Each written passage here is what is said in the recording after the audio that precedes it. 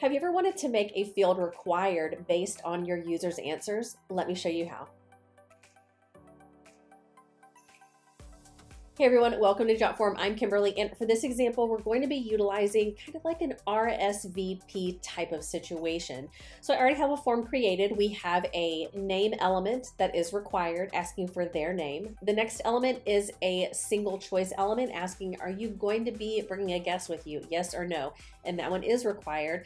And then the last question is the guest name. So we want to make that last question required if they choose yes. So for example, if they fill this out and they're not going to be bringing a guest, they choose no, then they don't have to enter in a guest name. It's not going to be required as it is right now. So what I'm going to do is we're going to do some conditional logic. We're going to go up to the top middle for settings. Then on the left-hand side, we're going to do conditions. And then we have the third one down is enable or require a field. So I'm going to go ahead and click on that one.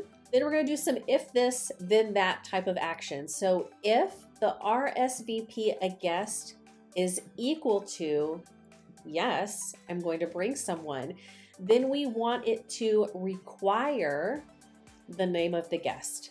Let's go ahead and hit save. Let's preview this form. So as you can see, both the first and the second question are required. So I'm going to go ahead and put in some information. And then if I choose no, that's it. There's no other information needed and we can submit the form. However, if I do say, you know what, yes, I am going to bring a guest, we can see this guest name is now required. And it's as simple as that. So if you've been needing to require a specific question based on your user's answers, that's how you do it. If you have any questions, let us know, and I'll see you next time.